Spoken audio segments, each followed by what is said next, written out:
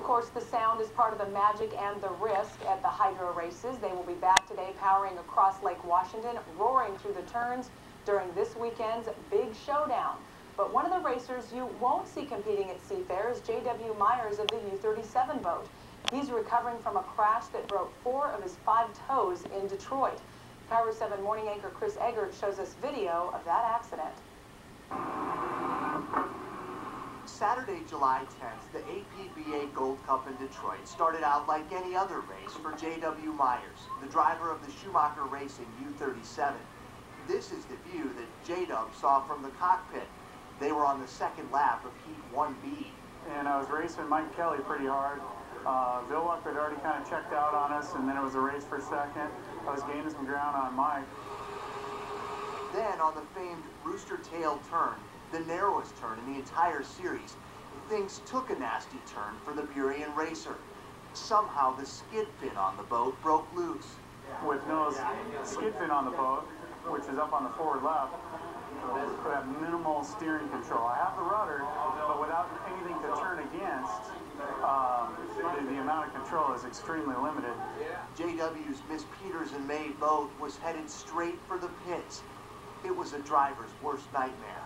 And I see people everywhere, and I'm like, oh my God, what do I do?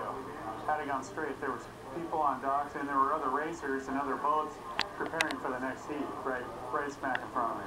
He managed to avoid slamming into the pits and shot for a seawall instead. Watch as he crashes into it at just under 100 miles per hour.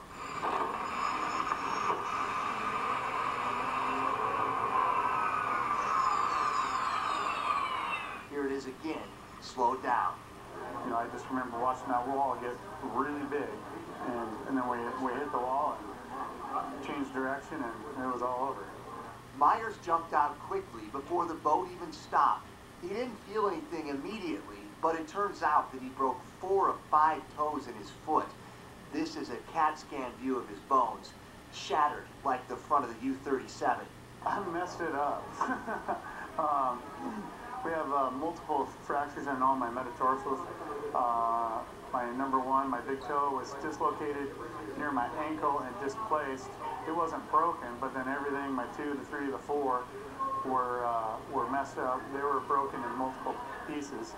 And then my number 5, I had a single fracture in it. And Dr. Chi from Overlake, he rebuilt it, and he wasn't too worried about it, and it feels great. Myers says he won't let this crash keep him away from the sport he loves. And while he's not racing across the waters of Lake Washington this year, he'll be eager to take the controls back from the U-37's rookie replacement driver, John Zimmerman, in time for the World Championship Oryx Cup in Qatar in November. Yeah, there was a brief time in the ambulance I was thinking about maybe I should quit doing this, but I figured out this is what I do. Chris Eggert, KIRO 7 Eyewitness News.